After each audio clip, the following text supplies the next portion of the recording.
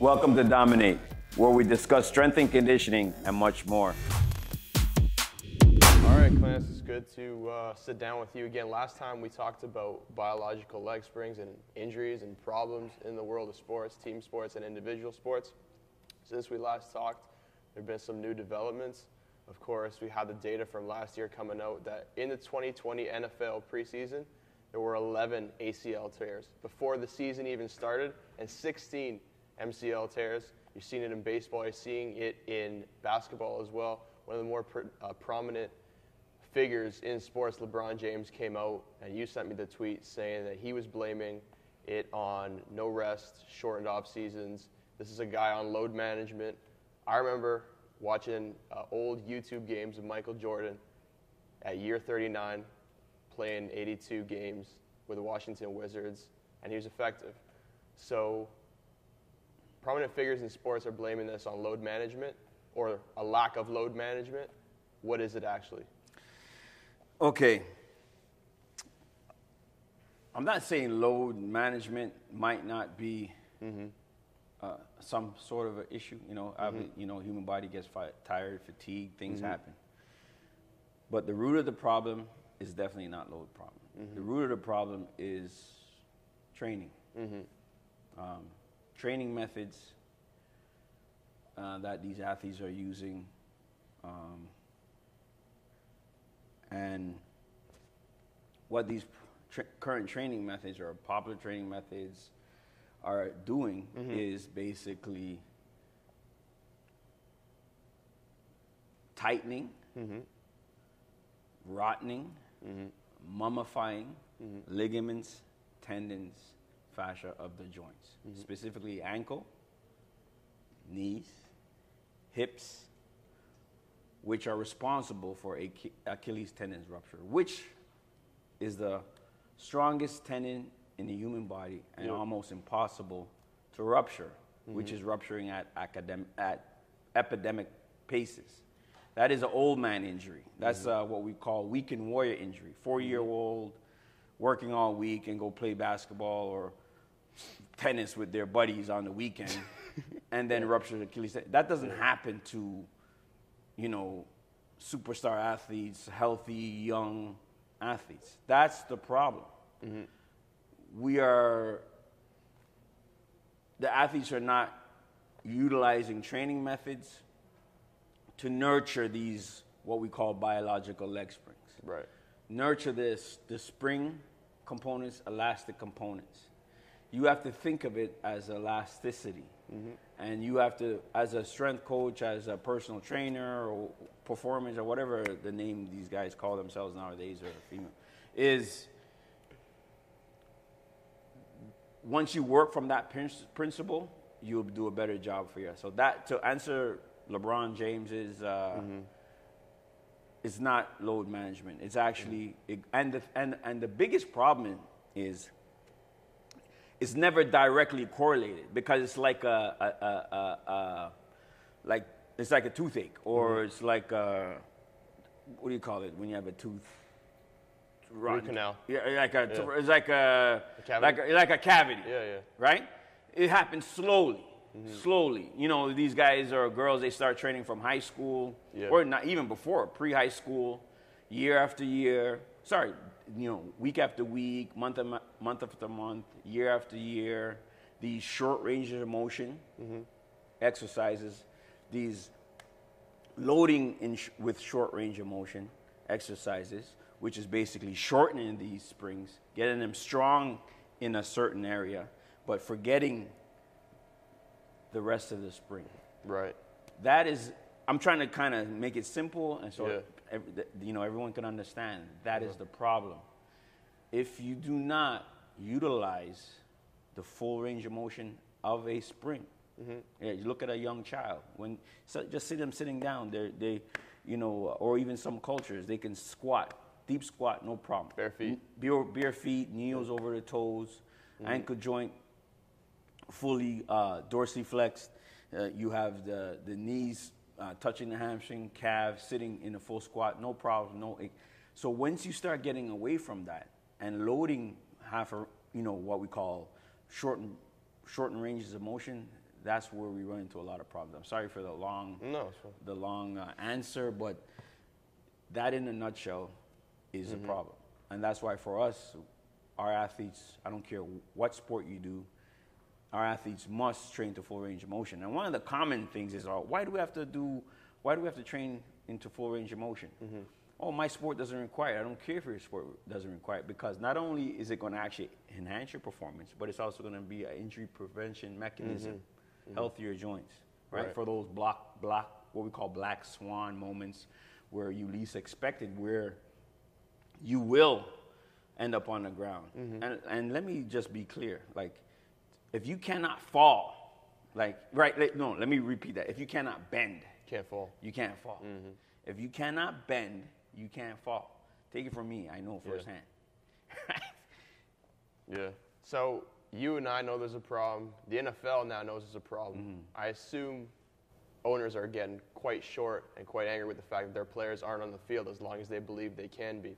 So the NFL this year just put $4 million into medical research for, I guess, trying to get to the bottom of what this epidemic is. Now, they gave that money to the medical field to examine what's going on.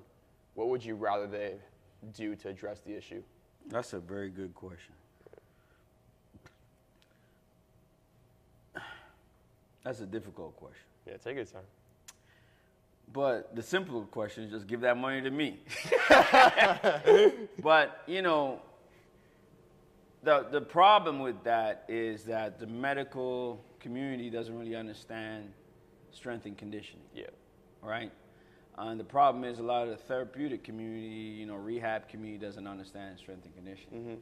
So that is a problem. Like for me, my gym is a lab. I've been studying, researching this, and I have some suggestions actually who they can give that money to. But I've been studying this for a long time because I've seen the rise in injuries and so on and so forth, and understanding that this is a problem, major problem. And if you don't train athletes, if you don't really understand the loading and loading explosively to full range of motion, how to train, explosive power and things like that, the medical community is going to have a little problem trying to understand it, because right now they throw all this technology and so forth and shoes and whatever, and it's not helping. And so that's a tough one, but I think if they kind of have to take a good look at, where athletes are coming from, how athletes are being produced, what rate of injuries are these athletes coming from, this certain area, this training center or gym or performance center, what's going on there. And then they can kind of say, okay, maybe this is, what are you doing? Yeah. What are you doing? How come your athletes don't receive these injuries? Yeah. So maybe that's a better way instead of just giving it to the research community or medical community.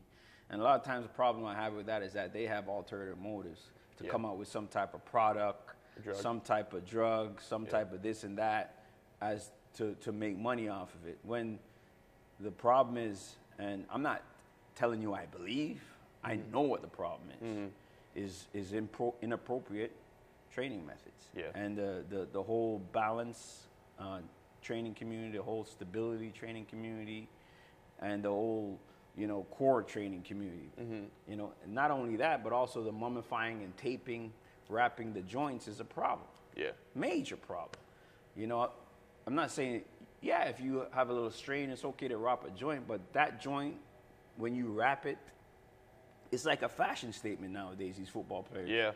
It's like they come out all wrapped, look like mummies. But what you're doing to that joint is you are mummifying the joint. And then you're disrupting the communication, cellular communications within that joint. You're limiting the range of motion of that joint. Yeah. And that is a big, big problem. Yeah. You're basically creating what we call linear robots. Yeah. No, that makes a lot of sense. I didn't actually plan to talk about this at all, but you brought up a good point. And I remember from personal experience, my first nationals, I was getting ready, and my wrist was bothering me, and I couldn't snatch for the longest time, right? And I remember wrapping it, wrapping it with multiple layers of tape. And that had fixed the problem. I was able to compete. And then I got into a habit where I needed that tape.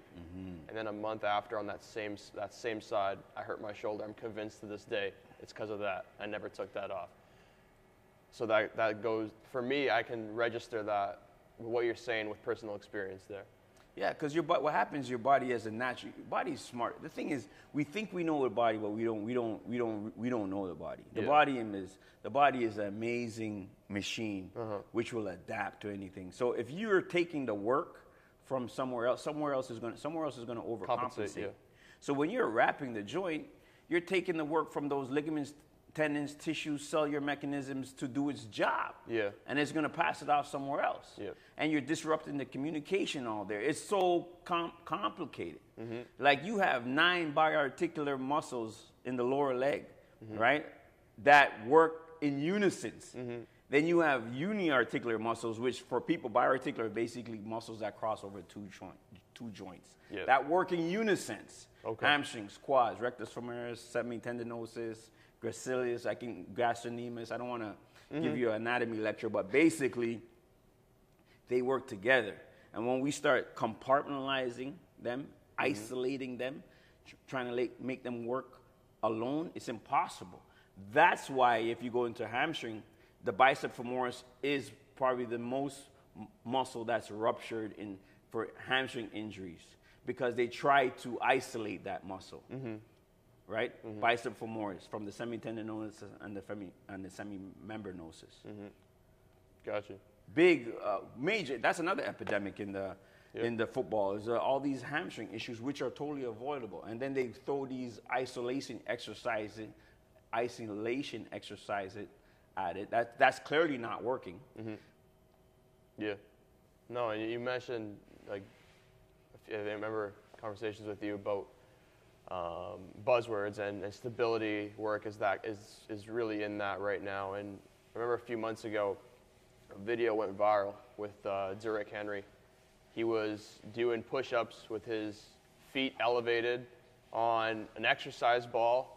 His hands weren't even on a stable surface. They were on a band, and there were chains over his back.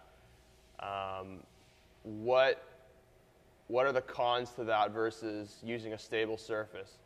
And Derrick Henry's a freak of nature. I remember watching him at Alabama. He's always been trucking guys. He's always been running through guys. Listen, man. Yeah. That is the problem. That is the crux. That's the crux of the problem. You have these God-given talented guys. Derrick Henry's a freak of nature. Okay? Period. So you give this guy these clown exercises, right? Yeah. And then you have millions and millions and millions and millions of kids who want to be Derrick Henry and think they're going to be Derrick Henry by doing this stupid shit. That is very upsetting. And then you have, so guys like Derrick Henry make the dumbest fucking strength coaches look smart. Yeah. No, seriously, it's not a joke. Yeah. That's the problem. That is the problem. And I got by that. Don't get me wrong. I got by that. I bought into that, the stability, and so but I started to, it was from trial and error. Yeah. My guys started to get weak. The freaks of nature, they might not be you might not get them to their potential, but they're usually going to be better than the rest. Yeah. But the guys who need that real work, for me, their performance dropped, they got weaker, they got slower, they were getting injured.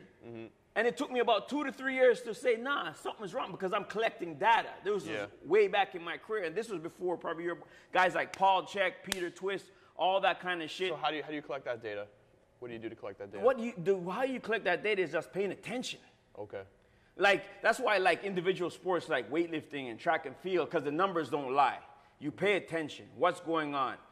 If certain injuries are popping up in your gym, what are the exercises are you doing to potentiate these exercises? Are these guys going back and looking at the data and saying, why are my athletes tearing their ACLs? Why are my athletes rupturing their hamstrings? Why are my athletes tearing the fucking strongest tendon in the human body, which is the Achilles tendon?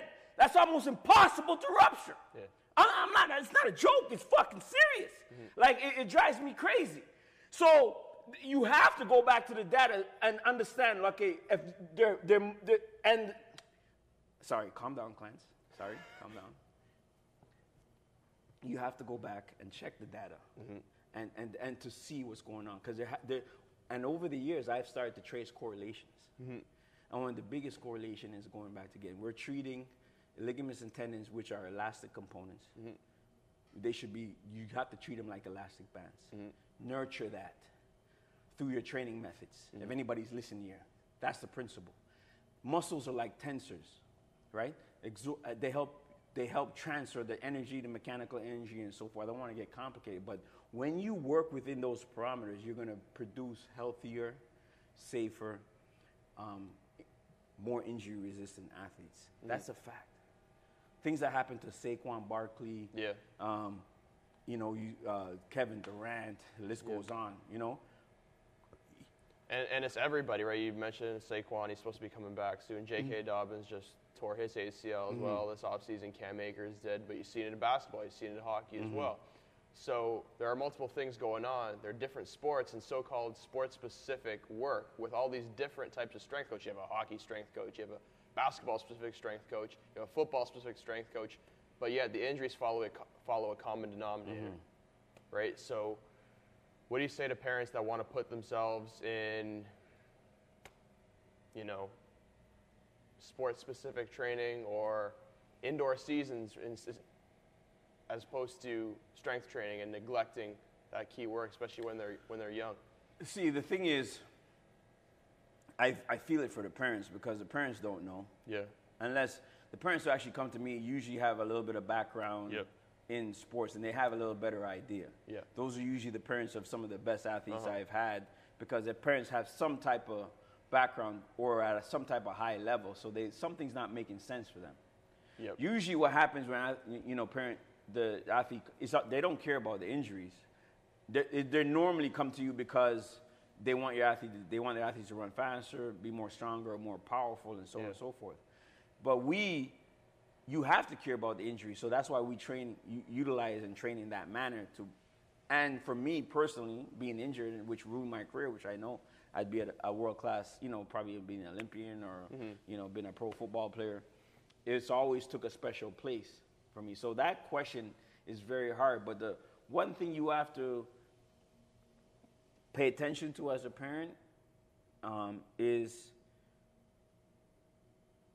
how are you building your child's foundation? Ask the strength coach, how do you go about building foundation? How do you about building that foundation? What are you utilizing? Yeah. What kind of activities? If they're squatting, okay. How are they squatting? What's your thoughts on about knees not going over the toes? Okay, you just hit on a beautiful thing. Yeah. This single cue or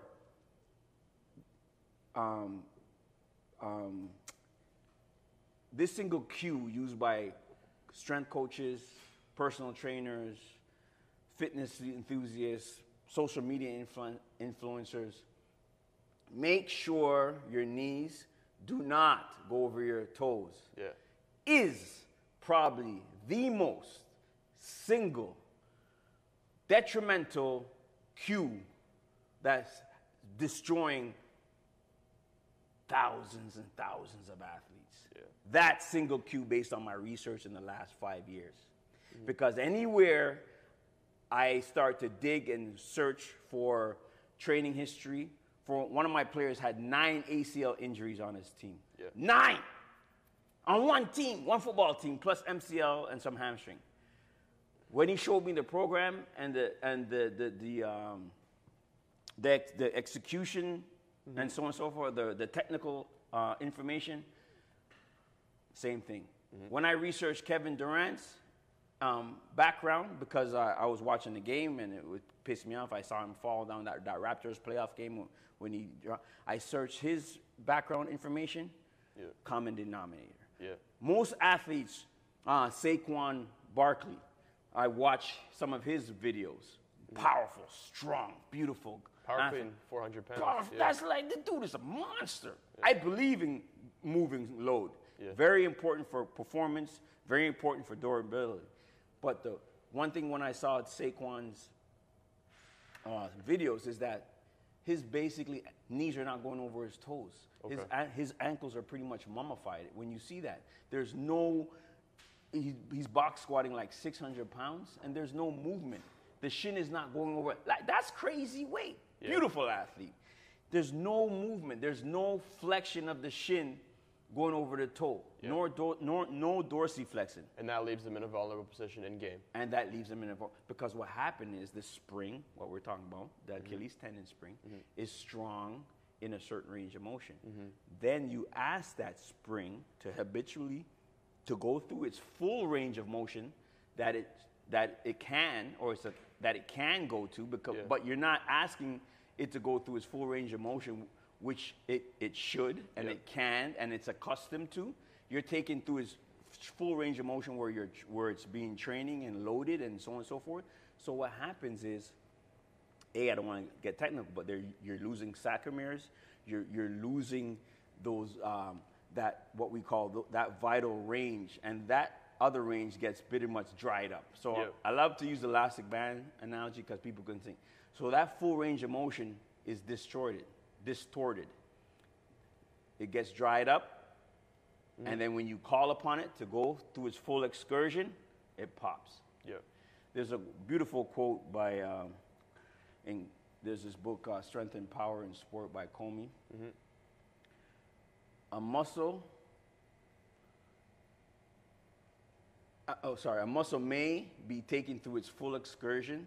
A muscle must be taken through its full excursion, or a muscle must habitually be taken through its full excursion. Yeah. So a muscle must habitually be taken through its full excursion of its range of motion, or problems may occur. Yeah. And we're seeing those problems right now. Yeah. You understand? Yeah. So the joint full range of motion, which we are humanly born with, must be trained as much as possible. Yeah. Or you're going to lose this range of motion.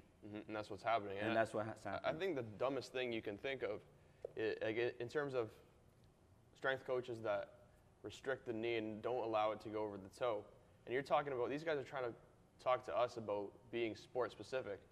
Now, is Saquon Barkley going to go up to the linebacker before he gets tackled and say, hold on, don't tackle me so that my knee doesn't go over my toe?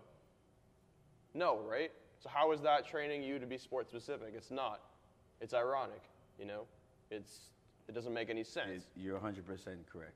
That's why, you know, a lot of times people come in the gym and they say, oh, I can squat 500 pounds. And when you see them squat, they're squatting quarter range, they're squatting half range.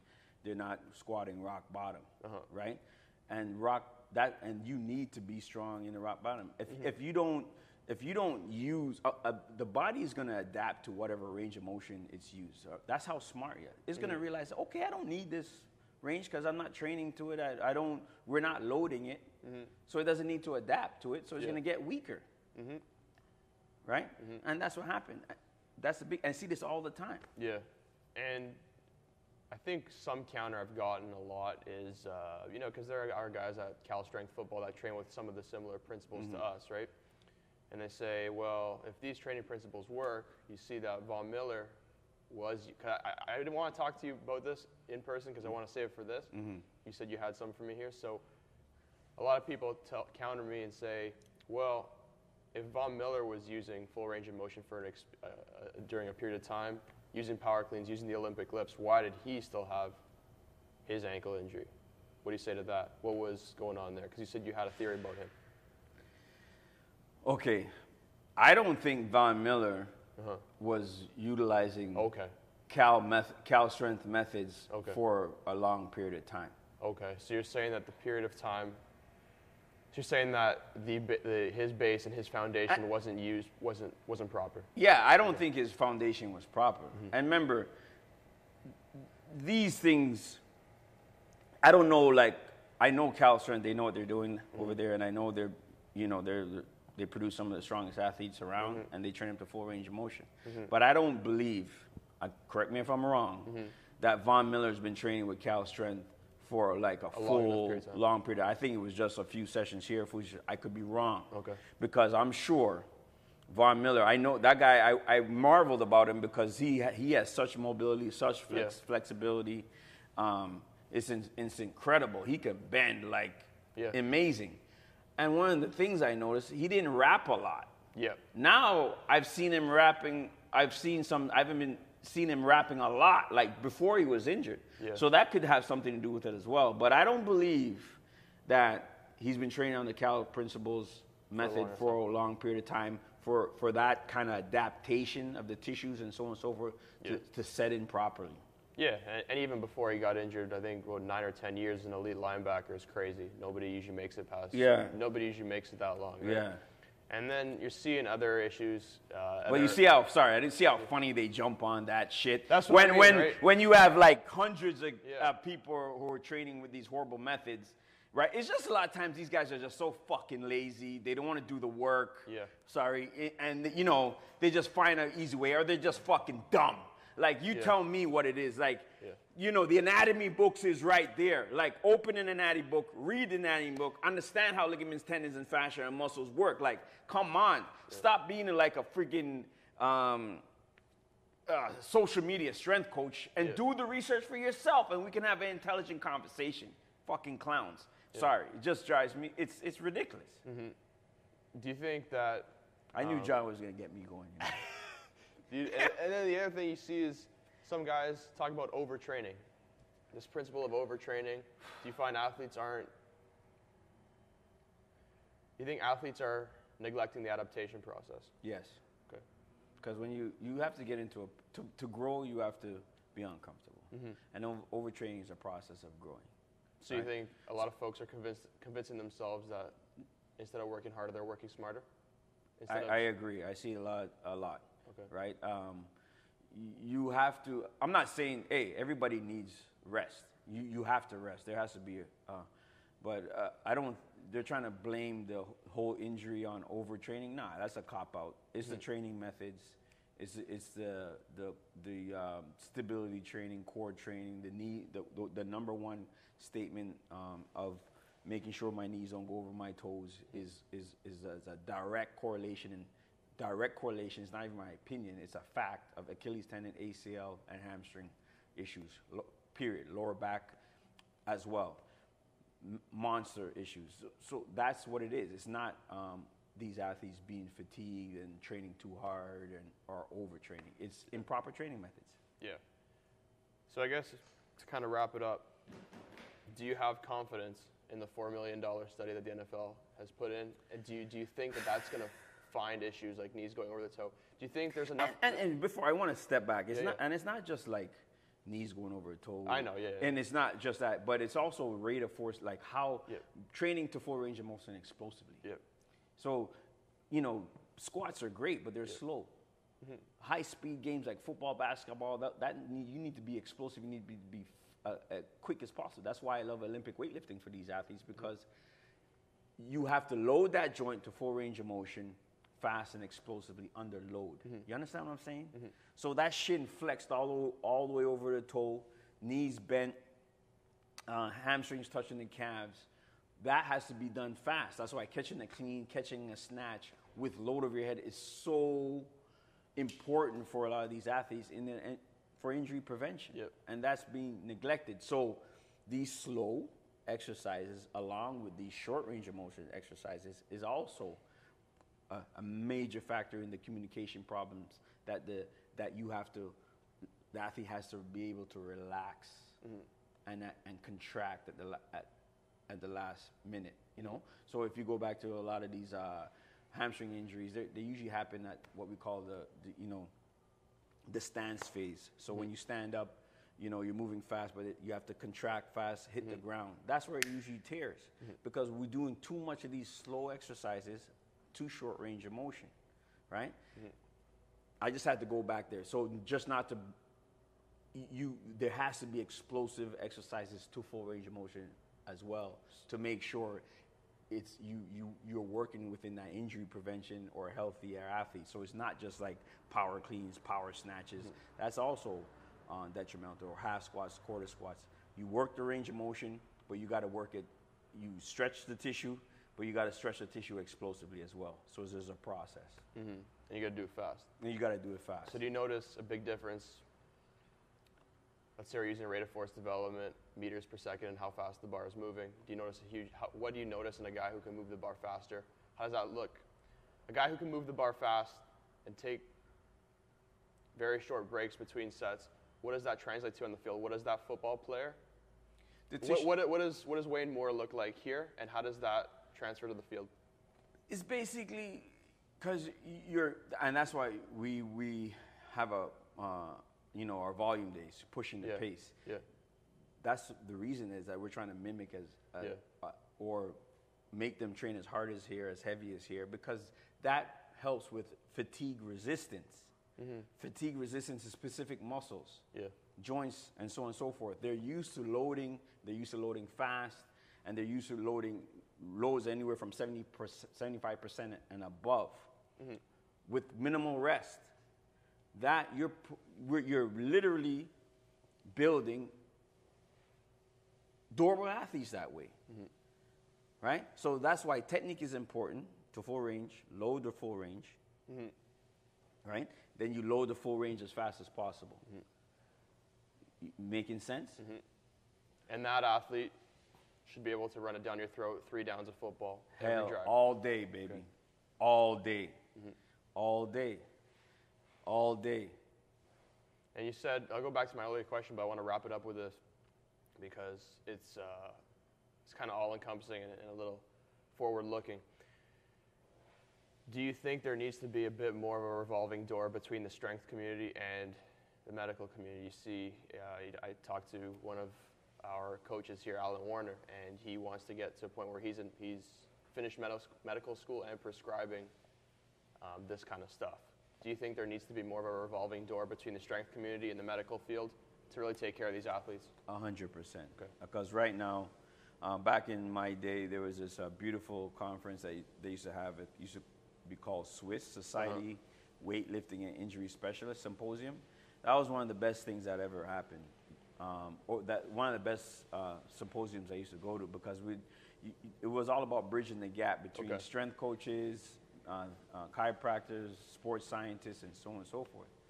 And there has to be. And for me, it's always been a personal thing of mine to build relationships with therapists, doctors, and so on and so forth. I do that. I took it on my own to do that because you can get rid of you can weed out the doctors who don't understand the strength training. And plus, I learn. We learn how to communicate so we can better take care of the athletes. So yeah, man, there's a big gap. You have therapists trying to train or tell these athletes how to train and what exercise. And a lot of times these strength coaches are physiotherapists that know nothing about strength and conditioning. You have them doing all these isometric wall squats and so on and so forth, which is mummifying the joint, shorten their tissues, and so on and so forth. That's the biggest problem. That is a major problem. And the thing is that the reason I keep hammering training to full range of motion is so important because you're losing tissue. You're actually losing tissue. You're losing perfected tissue that needs to be nurtured and harnessed. You are actually, there's a thing called the wrapping effect, right? And that wrapping effect is only nurtured when the hamstring and the calves touch. That's actually a protective mechanism that protects your knee. That's Hartman. What's his name? Hartman in 1993. That there's a study there. It tells you it's so important for that. But if you're not training anybody, if you're just sitting in a lab, or you don't see it take effect. But for me, this is my lab. I see it taking effect every day. The athletes with the healthier joints are the athletes who touch their hamstrings to their calves. Why? Because of the wrapping effect. We had a lady come in here the other day, train with us off season, volleyball player. Had jumper's knee pretty much most of her career. Guess what? Jumper knee's gone. I had experienced athletes who trained me for a while, left, started having knee pains, came back. They start pushing their knees over their toes. Simple thing like that. knee pain's gone. Yeah. I'm not saying there's a difference between knee pain and there's a difference between, creating an environment where you're going to actually rupture your ACL, tear your MCL, rupture your Achilles tendon. Major difference. Yeah. Everybody gets a little dinged up here and there and so on and so forth. You ease off the work and then you come back at it. But the key thing is why that's one of the biggest principles in our training is to train to full range of motion. It's an injury prevention mechanism to help the athletes have a long, healthy, nurturing career. Yeah. And too many careers are being cut short because of misinformation, social media likes, blah, blah, misinformation. I think some people, instead of being open-minded, they just kind of go in with a thesis and a conclusion, and they just, like a horse with blinders on, neglecting anything else that doesn't fit into that narrative. Yes. And doesn't fit into the facts that they want to support their point. So I think if people just look at the data objectively, we wouldn't need $4 or $5 million of a study to be done. To give me that $4 or $5 million, I guarantee you, I would clear up the what's going on in the NFL right now. Yeah. But the thing is, it starts before the NFL, right? It's a slow thing, like I was saying. It starts in high school. So they actually have to go back to high schools because these things don't rear their ugly heads. Actually, we're starting to see them now. These things don't rear their ugly heads like Achilles tendon tears and so on and so forth until like 6-8 years down. Yep. Right? Mm-hmm. But here's a statistics that's going to blow your mind. Mm-hmm.